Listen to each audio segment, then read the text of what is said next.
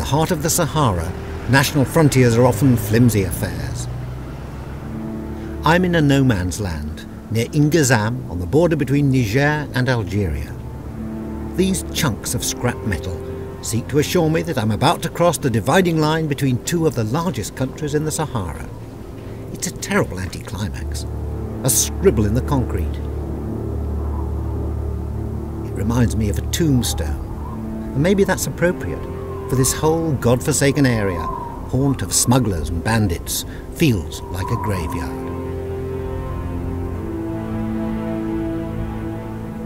No point waiting around for customs. Goodbye, Niger. Hello, Algeria.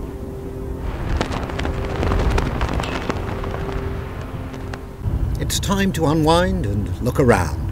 Algeria, 10th largest country in the world, is 85% desert, dangerous desert.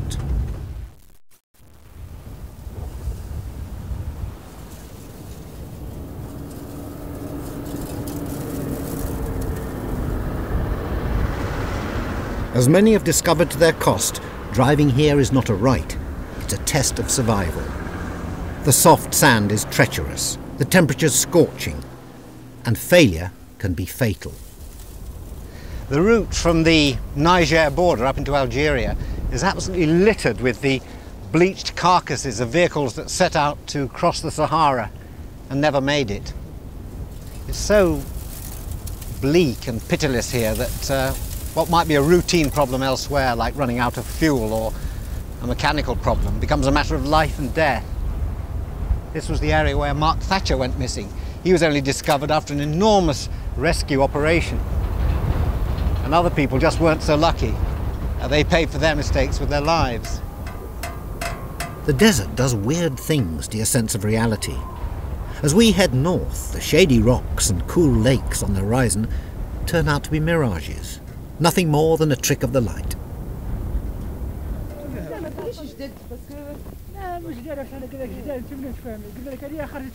This wholly edible non-mirage of fresh tomatoes and not so fresh tuna is real enough, but it's accompanied by, well, a pretty rum coincidence. I'm writing up my diary, miles from anywhere, when I bump into the only other Englishman in southern Algeria. Or rather, he, poor man, bumps into us. The number plate is the first clue. The lone Mercedes belongs to Tom Shepherd, and no, it isn't a mirage. Tom Shepherd is something of a legend out here. He's a 68-year-old ex-RAF test pilot who travels the desert, writing books, taking photos, and devoting much time and effort to getting away from people. Well, I'm on my own. Yeah, I've come down really from the north of Algeria, from Tunisia, and I'm going very carefully around the old routes, the old French tracks. When you're travelling, you're on your own. What do you eat? What do you survive on? I had a birthday 2 days ago, and I had a really special meal on that one actually. Meat and 2 veg, chilled grapefruit for goodness sake, with a damp kitchen towel, and the dryness of the air makes evaporation, and you get cool grapefruit segments. So, what more could you ask for a birthday? Does loneliness worry you? I must say, it's been more lonely than I expected. The last session was about 8 days between, seeing one human being and seeing the next. 8 days on the track. I didn't expect it to be that long. Does that worry you? The loneliness kind of? No, it's just so beautiful to be out there. You get such a lift from the countryside. Every morning you think, well, I've exhausted the pictures I can take, and then suddenly the next morning you think, look up and you think, oh my God, look at that. And so it goes, and that's what the desert has always been for me. Do you ever meet 40 years of it now? 40 years. Yeah. You've been coming to the Sahara particularly. To the Sahara, yeah, one way or another. This is actually my lucky 13th visit to Algeria. We're just going to have having some lunch. Would you like to join us? Well, it's very kind of you, but I've got to be on my way now, actually. But that's kind of it. Good for Tom. Anyone who can be that busy in a place like this wins my respect. Maybe it was the tuna. As Tom hurries south, we head north into the weird and wonderful Hoggar Mountains, one of the most bizarre landscapes in the Sahara.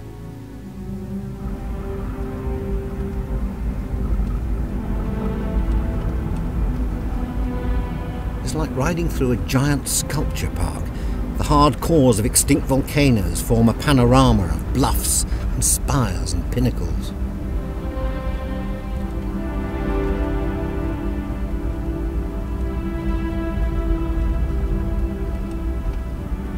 These are young peaks, their sides deeply scarred by the explosive force of their creation. The Tuareg call this land Atakor, like something out of Lord of the Rings.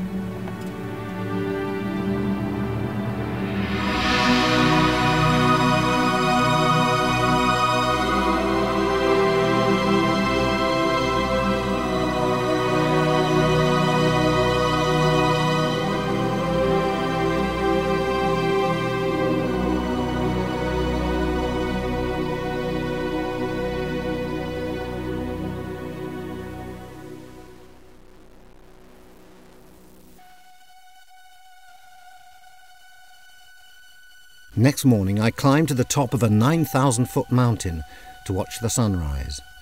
Because of Algeria's 10-year civil war, the Hogar Massif is rarely visited, which only increases the impact of its beauty.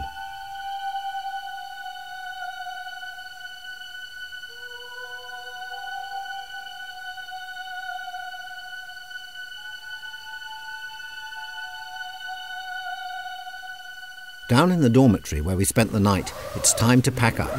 Our newly acquired sense of peace is about to be rudely shattered. This is the other face of Algeria, a modern republic which freed itself from the French and is now desperately trying to free itself from Islamic radicals. But airlines and newspapers can't disguise underlying tensions, or the fact that these 21st century comforts are paid for by one great stroke of fortune. This is Algeria's Aladdin's Cave, oil and natural gas fields that provide 90% of the country's foreign earnings. They've spawned high-security towns in the middle of nowhere, like this one at Hassi Messaoud. 45 years ago, there was nothing here but desert. And this amazing transformation is the result of electric pumps working 24 hours a day, 7 days a week, to pump water up from vast underground reservoirs, sometimes hundreds, sometimes thousands of feet below the Sahara. The result is a man-made oasis, and this extraordinary and powerful illusion that in the middle of the desert, there is no desert. It's not just like being in a French provincial town, but French countryside as well. These are very different cattle from their bony counterparts in Mali and Niger. It just shows what can be done to the desert if there's a will and a petrochemical industry to back it up.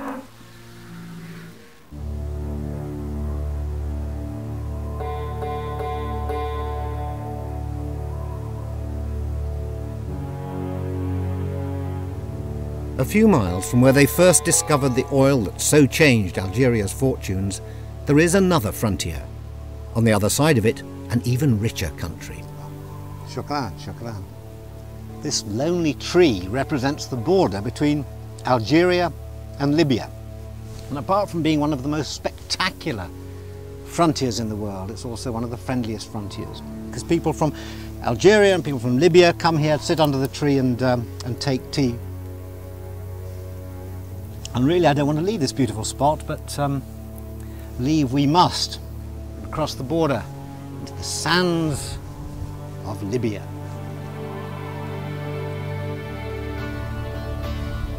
In Libya, like Algeria, the bulk of the population clings to the Mediterranean coast. It's been quite a coup to get permission to film here, and I'm not going to miss a minute of it. Well, maybe just a minute. This looks like being one of the longest bus rides of my life.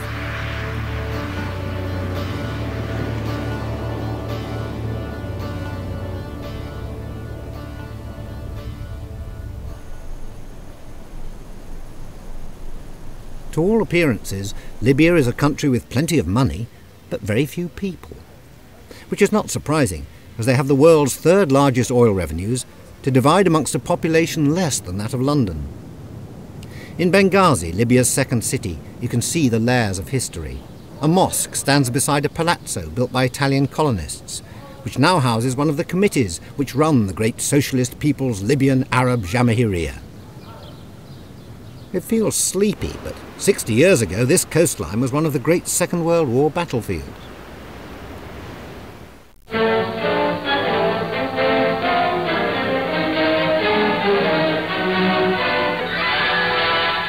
The British garrison in Tobruk has more to contend with than just Germans and Italians. Choking sandstorms are part of the daily round, but they don't interfere with the real job, to destroy the enemy.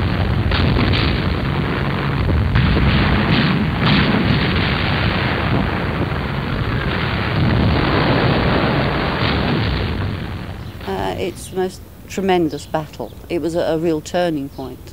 And I think, we mustn't forget these things. If you forget your history, it comes back and hits you in the back of the neck. Over the last few years, Lady Avril Randall has organised regular reunions for desert rats and their relatives. Today they're at Tobruk. Survivors, now in their 80s, remember what it was like to be trapped here.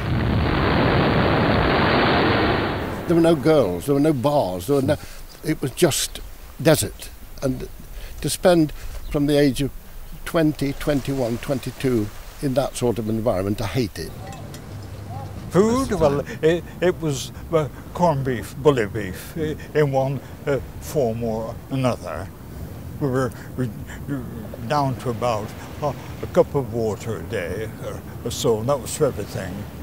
And yet, the surprising thing was, none of us grew beards. Highlight of the reunion is the floating of a wreath into the harbour these men defended for so long. If they'd lost this vital supply line, the Allied army in Africa would have faced almost certain defeat. There was nothing inside the garrison at all, only ammunition and men, and so they had to bring all our food, all our supplies up, and they had to get it in here somehow. Rommel said that the desert was a tactician's paradise and a quartermaster's nightmare, and that was the fact. It was like a naval battle at sea with the tanks, great fleets of tanks here and there, but if the petrol didn't get there and the ammunition didn't get there, you were in trouble. There were 25,000 of us in here, all, and that's where we won the name, rats, Ho used to say, come out of your holes, you rats. Well, we did eventually. We came out a bit too quick for him, eventually.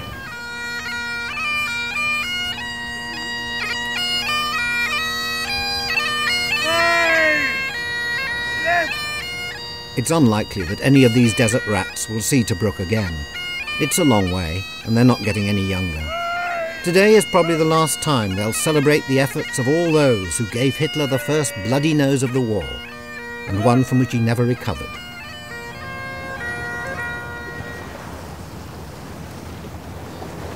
What's been the high point of this trip for you? I think the last march past of the old rats with the bugler and the piper and the Rats of Tobruk Association standard. Desert rats, do your duties, dismiss! The boys can now march off into the sunset. You'll never see them again.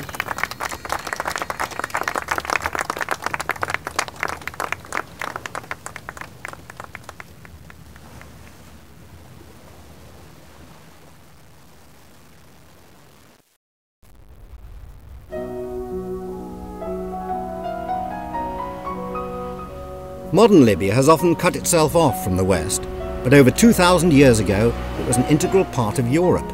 First the Greeks, then the Romans were drawn to this fertile land between the sea and the Sahara and built some of their grandest cities here.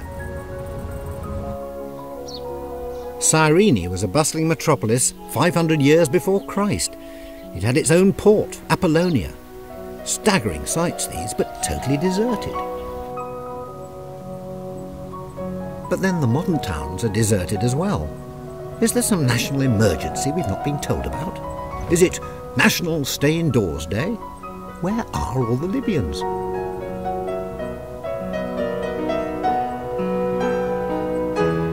Apart from our driver, everyone seems to have gone and taken everything with them.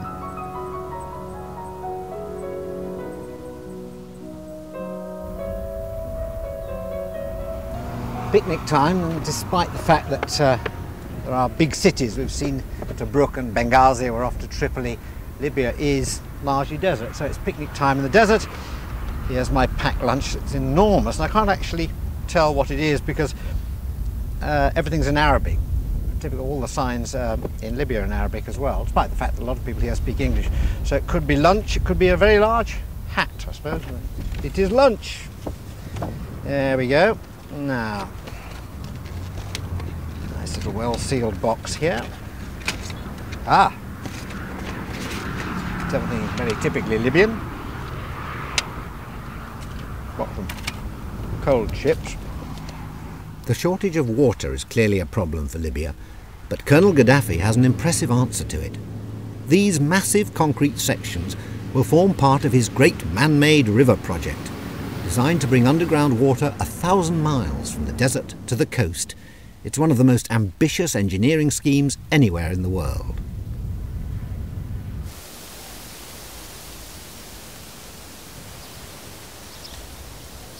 "1,700 years ago, water was no problem. This land was known as the breadbasket of Rome, rich enough from exports of wheat and oil to boast the most magnificent city of North Africa, Leptis Magna. It still gives off a powerful sense of the brute strength of Rome. These halls were built by Septimius Severus, an African who became Roman emperor and died attending to business in the north of England. It wasn't just Septimius that ended up in England. In 1827, the ruler of Tripoli sent 35 columns and other assorted features as a present to King George IV. A bit of Leptis Magna can still be found off the A329 near Virginia Water.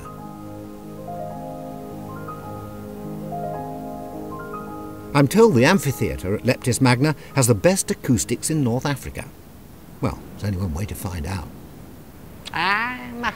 I'm leaning on the lamppost at the corner of the street until a certain little lady comes by. Oh me, oh my, I hope that little lady passes by. She's absolutely wonderful and absolutely marvellous, and lots of people ask me just why. I'm standing on the corner of the street until a certain little lady passes by. Get off, get off, get off. As we leave Libya, I have the feeling that despite being generous hosts, the Libyans are deeply mistrustful of people with cameras, something which was never a problem in my next destination.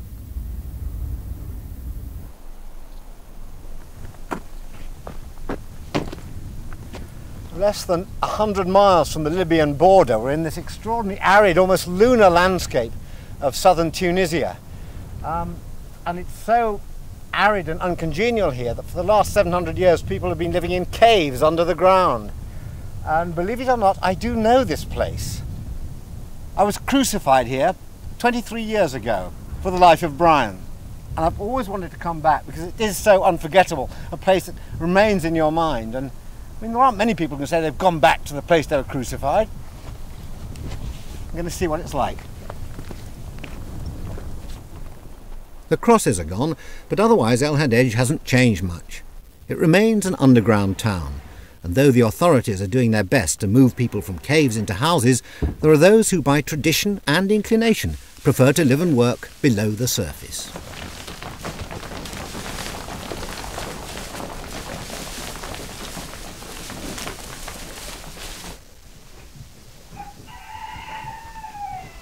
Oh. Hey. The older generation of troglodytes can't see why they should have to move from their caves. One answer is to cash in on the curiosity value and become hoteliers. Bonjour, bonjour. Bonjour. Bonjour. Oh, Michael. Beautiful. This is where you live, your house. Yes. Nice and silent and cut off from the world. You have a room? Ah, yes. Okay, I'll see the room. Thank you. Ah. In here? Ah, merci. Après vous.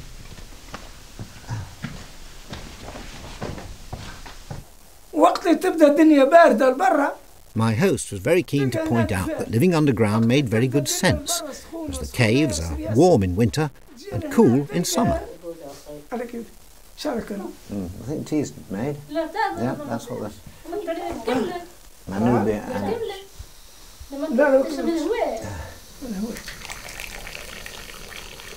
My own Arabic being limited, I rely on the one word I know and repeat it as often as possible. Thank you. Shukran. Shukran. Shukran. Shukran. Shukran. My little Arabic that I know, some little nuts as well. Thank you. We've been right around the Sahara.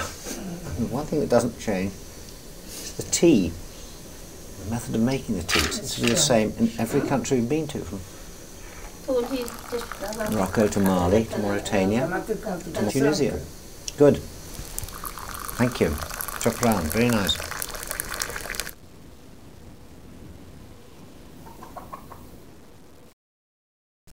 Cheer up, Ryan. You know what they say? Some things in life are bad. They can really make you mad. Other things just make you swear and curse. When you're chewing on life's gristle, don't grumble, give a whistle. And this'll help things turn out for the best. And always look on the bright side of life.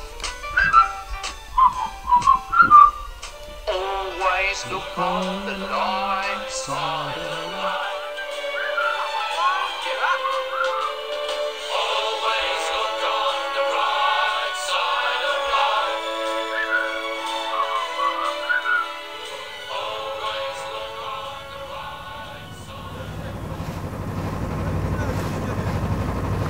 In southern Tunisia, where the desert meets the sea, there's an offshore island called Jerba, which hangs on to old traditions as tenaciously as the troglodytes of El Hadej. In their case, it's catching octopus in Greek vases. The fishermen may look as if they're dressed by Dolce & Gabbana, but their technique is pre-Roman. The pots are strung out on a line and, unfailingly, between November and March every year, the octopus obligingly climb into them. Ah, got one. Yes. Whee! Well, that's it. That's what it look like. Can we have a look?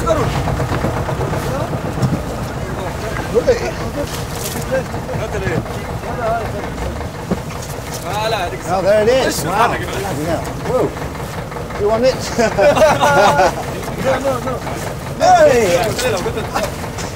That's one. So.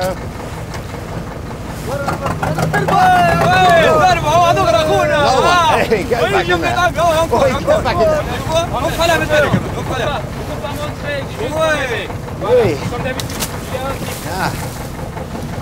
They're all over the place. Okay, well, there's two. One's about to be crawling up your leg now, but there's that one. Yeah, bang in. Wee. Oh, thank you. There.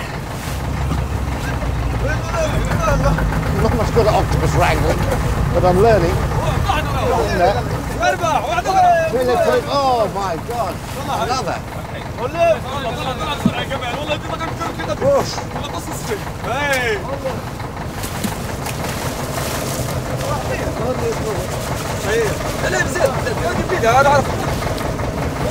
Getting them out of the sea is the easy bit, keeping them on board. Look at that. Whoa. Look at that. Whoa. I love these. It's sad because I love living in these little bowls, these little urns. Obviously there's a synchronicity between the octopus and the urn. And here we are, ripping them out. So I'm not going to have any more to do with this. Thank you. To start the Octopus Protection League.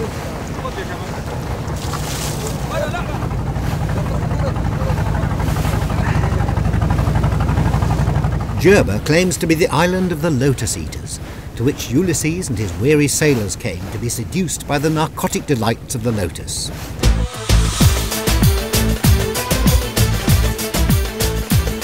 There's no lotus left, but Jerba still manages to seduce thousands of foreigners every year.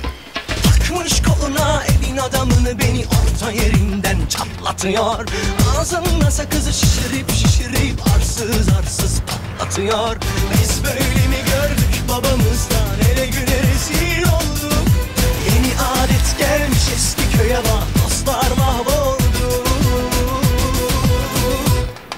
Seni gidip fındık kıran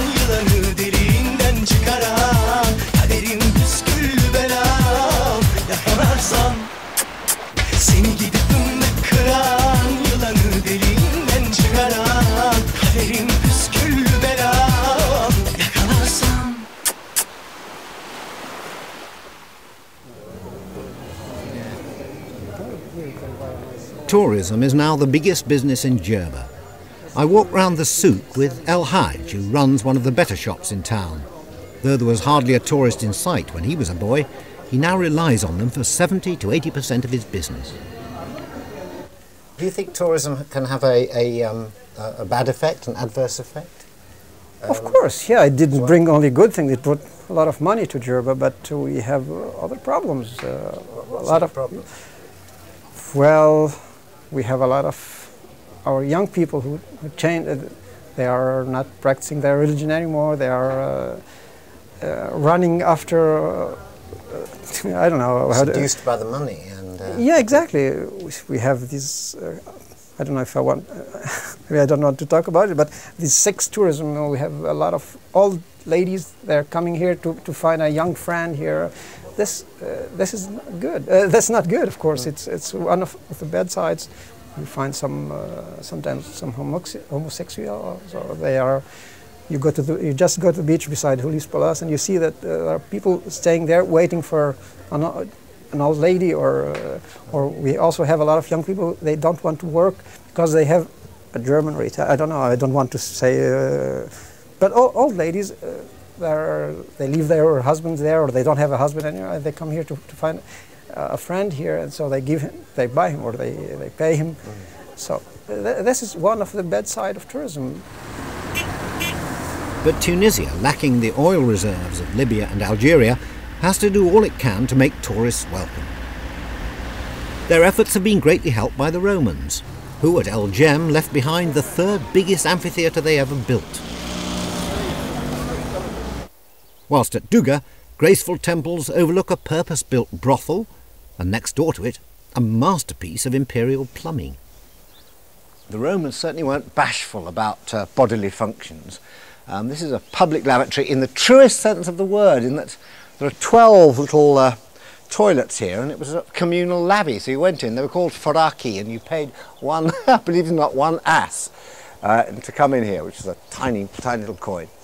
And they would sit here, and there'd be a group thing. You discuss the weather, what's going on, you know, politics, acting, life, architecture. Digestion, and there'd be water running around this little runnel here. It's very, very convenient, so you could sort of wash your hands there and bring the water up, and then apparently you put your hand under there and sort of wash the bits like that. See, it's absolutely beautifully done. Everything was done with cold water though, so it must have been a bit of a freezing jobby here, but I mean, the Romans were kind of oddly civilized in this in sanitary wear, I think. Not just Romans, but Phoenicians, Turks, Greeks, even Normans have all contributed to Tunisia's rich racial mix. But most influential were the Arabs. One of their great monuments is in Monastir, and the locals never stopped talking about the day when Monty Python came to film here. Believe it or not, though, this is the more comfortable parts of the filming that weren't done on crosses happened here in Monastir, and this is the Rebat, which is, it's a very, very old building, probably about 1300 years old, and this is where most of the scenes of Life of Brian were done, and I'm just trying to remember it because it all looks very tidy and very neat at the moment. Yeah, it's coming back to me now. I think the stoning scene, the bits where the stoning, and we're all dressed up as women were not allowed to go to stonings, or was it only women who were allowed to go to stonings? I don't know. Women weren't allowed to go to stonings, so we all played women with beards. Who threw that? Come on! Who threw that?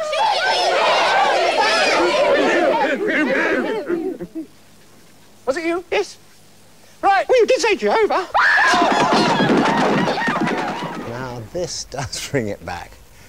The Tower, Graham Chapman ran up, got to the top, the stairs ran out, and he's rescued, highly improbably, by a flying saucer and goes on.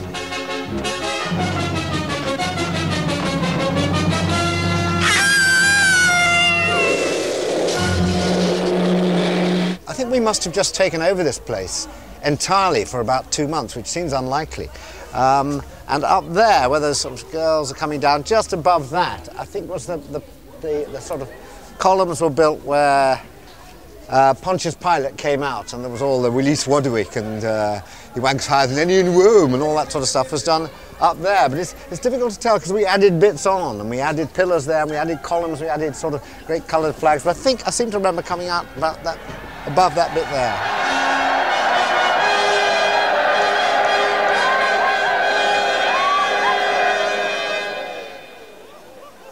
People of Jerusalem, Rome is your friend. A very strange and rather effective moment where the power of Rome was challenged not by people fighting but by people laughing. That was that's what sort of moved me about it, that once people laughed at him, there's nothing he could do. And I was like, well, laughter's a very, very good weapon. Not used nearly enough, but it was literally used there. As soon as they started giggling, lying on their back, screaming with laughter, then he got very, very, very angry and made a very great fool of himself. Silence! This man commands a quack legion.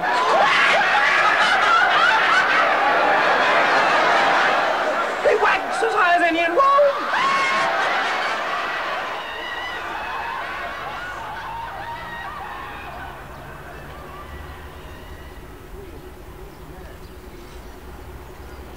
Along the coast from Monastir is the city of Sousse, in which Brian also came to life. It seems strangely subdued today. I remember the streets of the old town as the liveliest in Tunisia, but now they're quiet as the grave.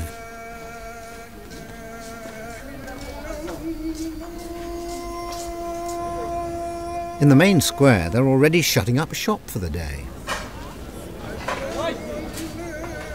The reason, I learn, is that this is the start of Ramadan, the 1 month every year when Muslims are expected to fast during daylight hours. Candy stores do a roaring trade in anticipation of nighttime feasts. I've heard it said that some people actually put on weight during the month of fasting. Now I can understand why.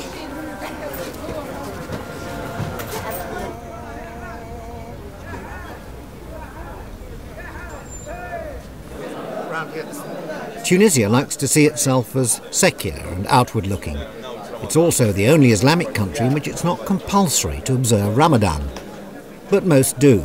And with my friend Moez, I visit a cafe to see how the country makes the most of the hours of darkness. Moez orders a chicha, which is basically a cigarette the size of a vacuum cleaner. Charcoal heats honey-flavoured tobacco, and the air is cooled by the water.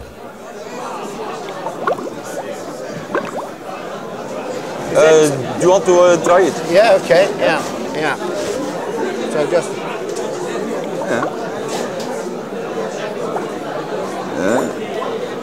Yeah, very nice. Yeah. It's very relaxing, isn't it? Would you normally smoke this? Sometimes, yeah.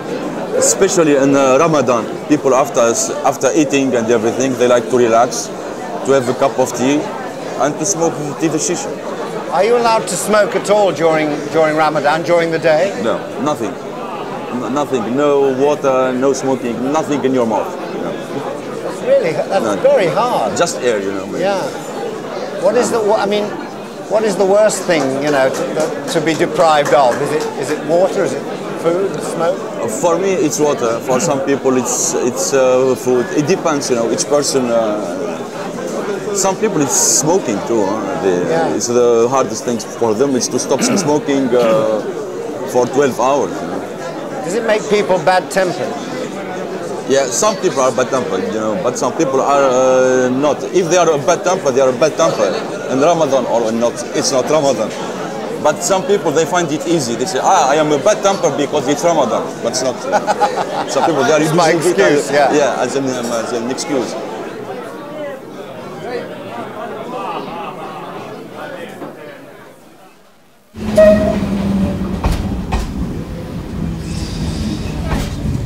Apart from the Arabs, most of those who invaded North Africa stopped short of the Sahara. The Romans never crossed it, and one of the most famous occupying empires looked only towards the sea. They were the Carthaginians, and their power base was right here. In fact, the station's called Carthage. Well, this is the start of my journey, hopefully through to Algeria. This is a little local train which will take me to Tunis Nord, which is the main station in Tunis, from which I can get a train called the Trans-Maghreb Express. Excuse me, please, I'm working.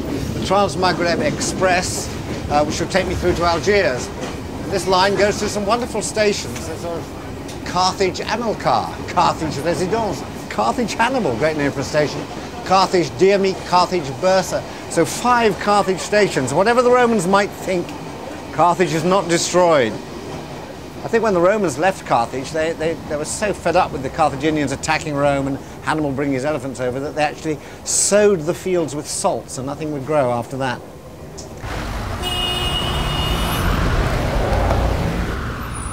From the main station in Tunis, it looks easy enough to continue my journey across North Africa aboard the Trans-Maghreb Express.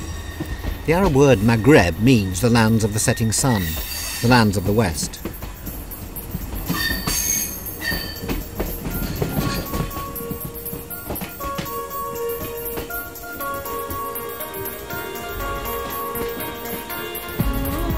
But there are problems ahead. Tunisia, the country I'm leaving, is international, outward-looking and relatively stable. Algeria, the country I'm going to, has been caught in a spiral of violence since 1992. Foreign Office advice is unequivocal. The security situation remains serious. We advise against all holiday and non-essential travel to Algeria.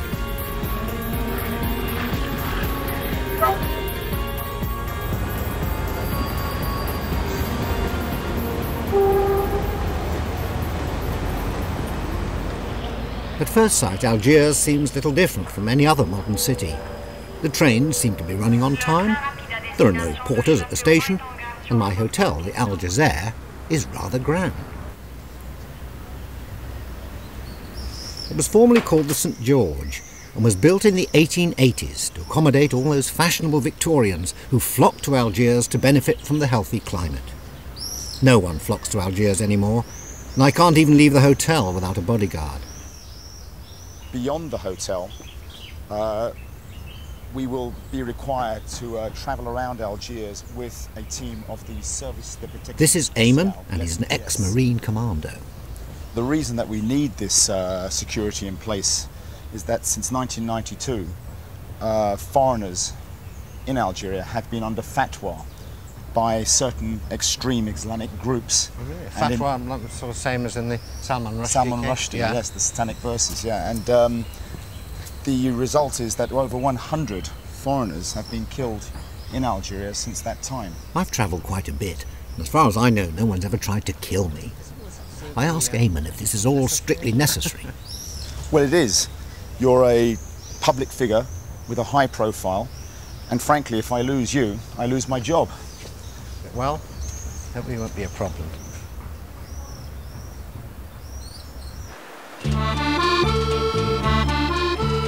Out on the streets, you could be mistaken for thinking you were in Lyon or Marseille.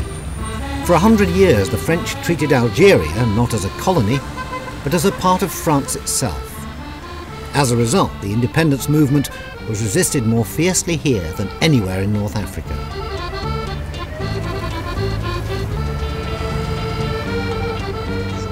Said Chitour, a local journalist, is proud of the fight his people put up and is prepared to take me to what was the centre of the struggle, the ancient heart of Algiers, the Casbah.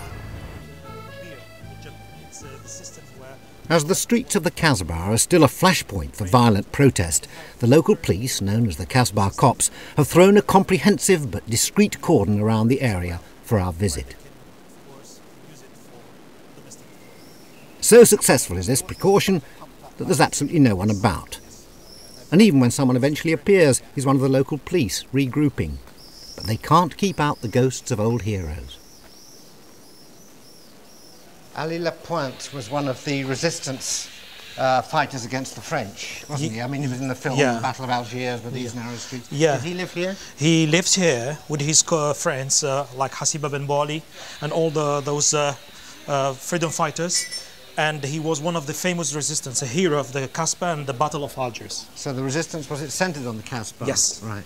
So it was pretty difficult to get, for the French to come in and get the revolutionaries out of here. Very difficult, because it's roof to roof, house to house. It's difficult, and the people, they can jump from roof to roof. This is the memorial plate in memory of Ali Lapointe. So what does the plaque say, Said? In the October the 8th, 1957, Ali Lapointe, with his companion, spent all the day resisting to the French paratrooper of Bijar and Massu. And in the end, the French army decided to blow up the house. He didn't want to give up, and he died. Yeah, that's the scene in the film where they give them the chance to come out. Yes. And they decide to stay in there. Yes. Saying, right, we're going to give you 1 hour. Yeah. And then they blew the place up. They blew it.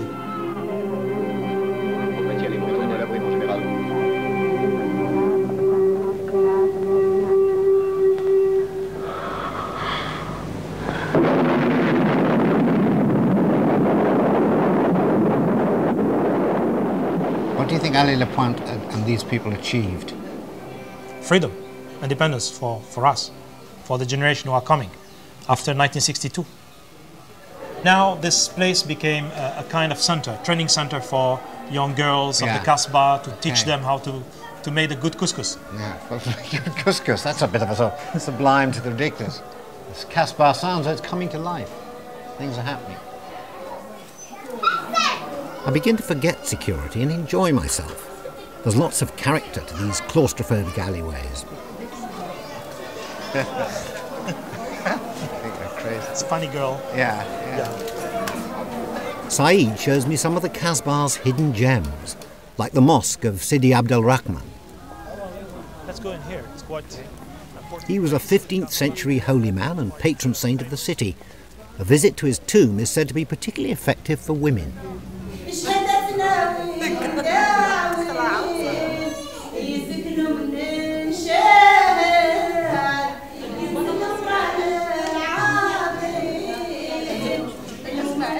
There's some women.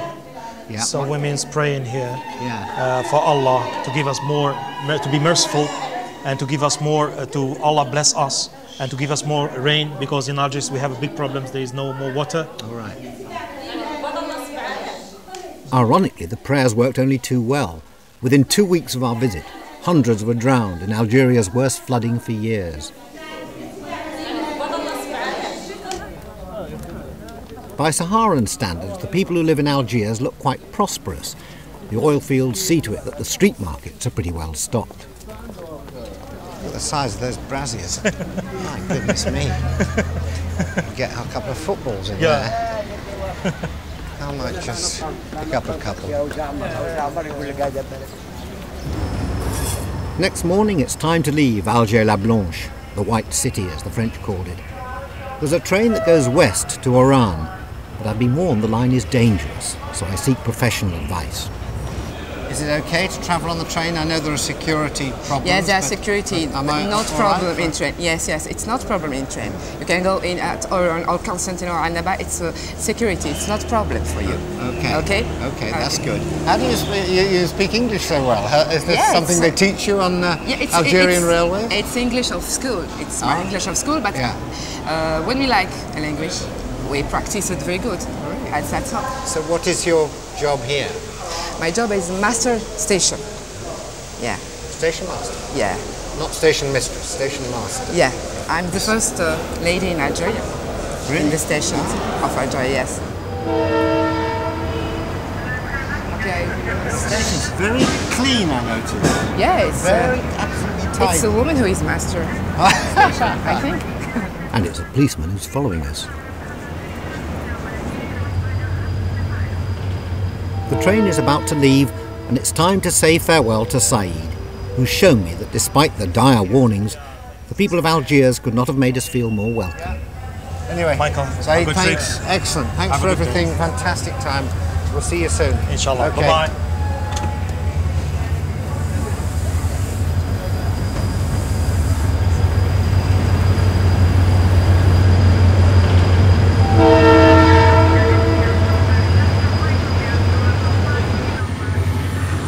As we pull out, everything looks normal enough, but in Algeria it's never wise to be complacent. The Algiers-Oran line does have a history, and I'm certainly not allowed to ride it unprotected.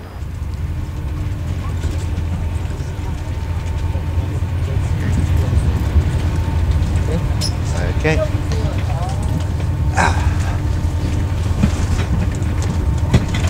Is there a security problem on this line?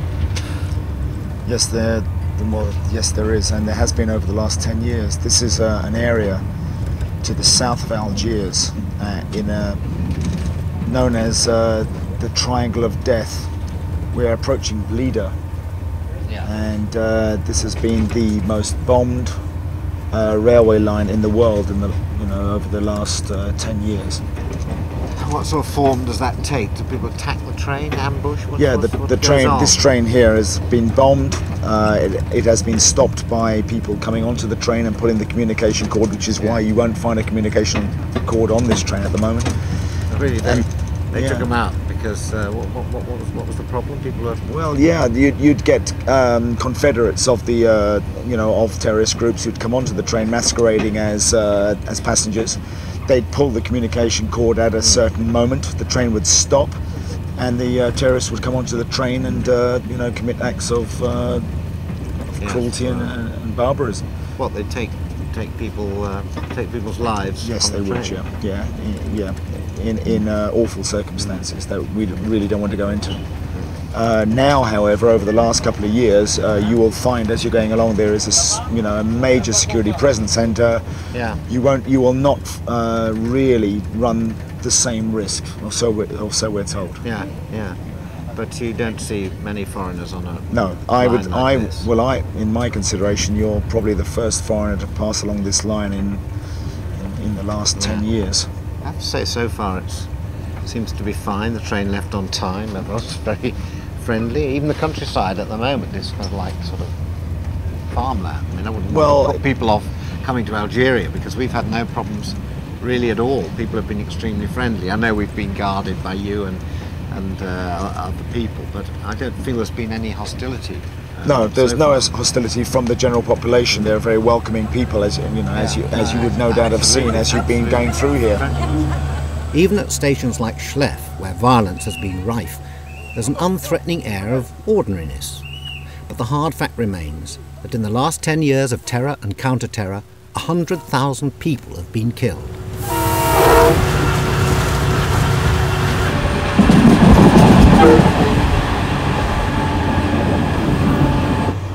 One thing you won't actually be able to see on our journey is the presence of the armed guards. We have quite a heavy security presence, both from Algiers and then a town called Schleff, where we stopped.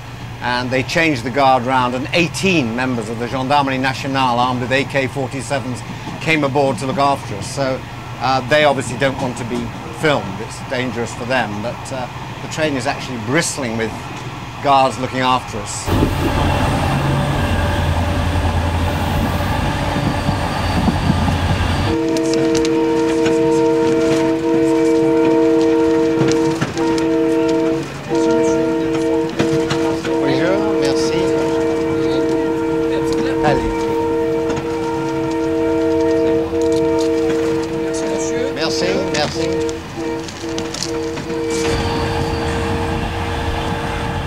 The train used to be exotically known as the Algiers-Casablanca Express, but tensions between Algeria and Morocco over security have closed the railway border, and now the train terminates at Oran.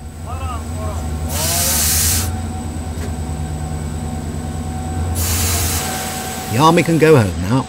I'm someone else's responsibility. Great station. Absolutely beautiful. Moresque. Is this Iran an important city? Yes, the second city of Algeria. Right, okay. Now, where we head? Off down here? It looks like it, yeah, straight into the centre of the town. Oran, like Algiers, is still steeped in French influence. Bare-breasted northern maidens gaze down from the opera house. Sharing the square with a carved likeness of Arab nationalist hero Abdul Qadir. The confusion reflects my own feelings as I near the end of the journey. This is the last big city on my journey, and you can't get much further west in Algeria than this, so I've now got to think hard about how I'm going to get back home.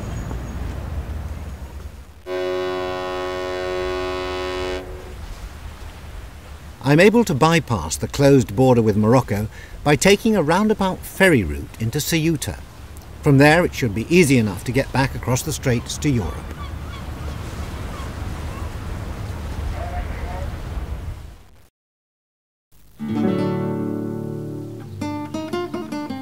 Ceuta is a curiosity. It's a slice of Spanish territory clinging to the coast of Africa. It's surrounded by Morocco, and in the same way that the Spanish want Gibraltar, the Moroccans would rather like Ceuta.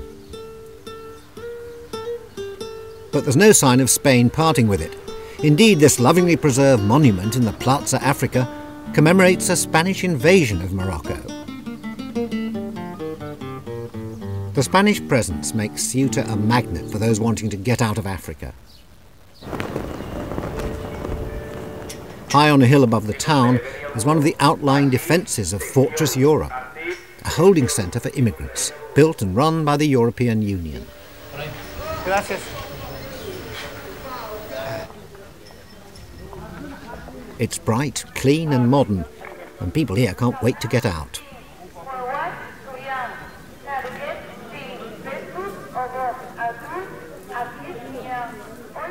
There are nearly 400 men, women and children in the centre, but only 45 applications have been processed in the last 6 months. The inmates are restless, some are desperate, but they're not giving up, not after the risks they've taken to get this far. And where have you come from? You've come from? From Nigeria. Yeah. Yeah. And how did you get here? Through the Sahara Desert, from here. On a vehicle? With leg. On foot? You walked through the Yes, Sahara? Yeah, yeah. How long did that take? Took me almost 1 year. How did you get here then, into Ceuta? Into Ceuta, I passed through Sahara, get to Morocco. From Morocco, I come to this place. How did you get here from Morocco? From Morocco. Because this is a fortress. This is all. There's a big Yeah, I fence passed around through you. the barbed wire. Through the, Did you? The barbed wire. Yeah. With a flyer, with a fishing boat. I came by the boat. Came by boat? Yeah. Out into the sea, and that brings you up onto the shore here. Yeah. Did you have to pay somebody a lot of money to get here? Yeah, but the boat will pay about 1,500 to reach here. $1,500 $500, dollars? Yeah. US dollars? Yeah. At the narrowest point of the Straits of Gibraltar, only 9 miles separate these people from their goal. I'm lucky. I can cross the straits in an hour on a scheduled ferry in broad daylight. But thousands of Africans will pay good money to be brought over in unsuitable boats at dead of night. Belinda Braithwaite, who has a house close to where they land, knows only too well that many will never reach the beaches of Europe alive. They tend to come across when it's very, very calm in the middle of the night, but with the straits, you can suddenly get a squall in the middle of the night and they're halfway across and they've got too many people in the boat.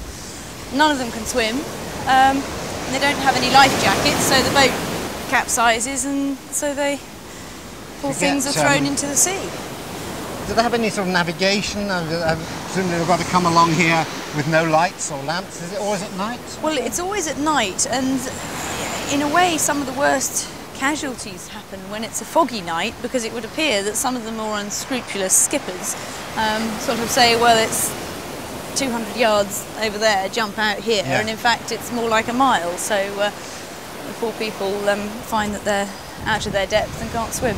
But you know, imagine if you're a pregnant woman thrown over the side of a boat, you don't stand a chance. So, and when they do get ashore, I mean, this is what the boat here has sort of obviously been pulled up against the rocks. There's great holes in it.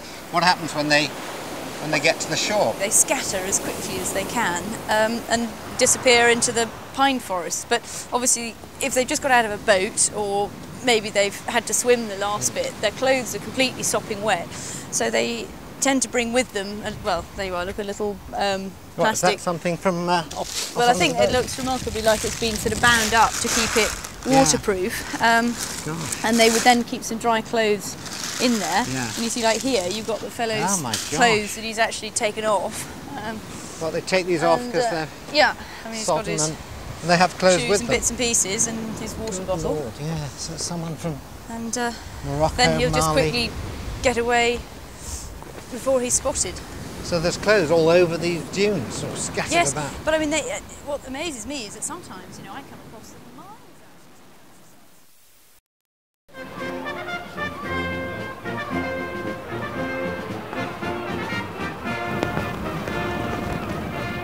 When at last I reach Gibraltar, the flags are flying and the day trippers are filling the streets. But there's something different in the air. A smell of betrayal. Your Excellency, may I have your leave to secure the fortress, sir?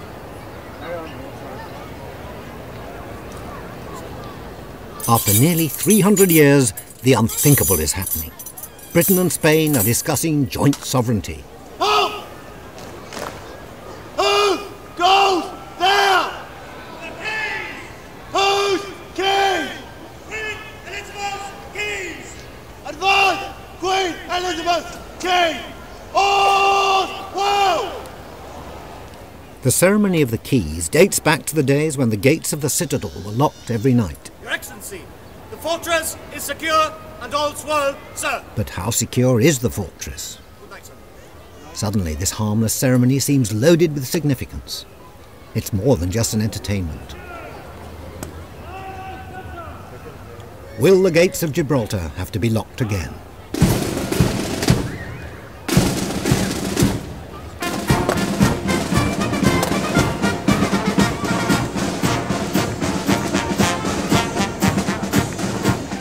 When I set out, I always thought of Gibraltar as the bridge between Europe and Africa. But now I've finished the journey, I think what's more important for the future is that the Sahara is the bridge from Africa into Europe.